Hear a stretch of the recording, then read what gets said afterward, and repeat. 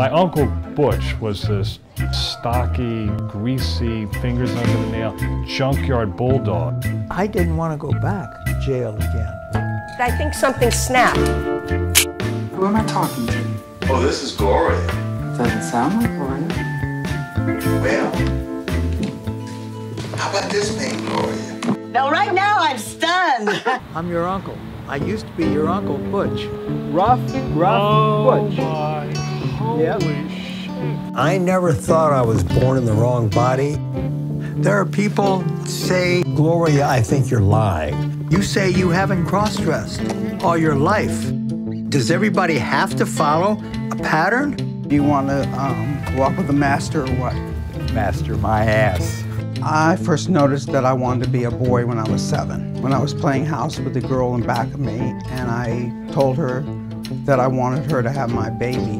Dan, I can't be with you.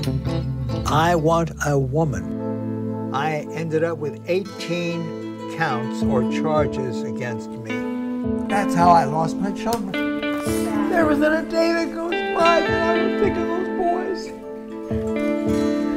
But what could I say to them? Then I've got to explain why I did this.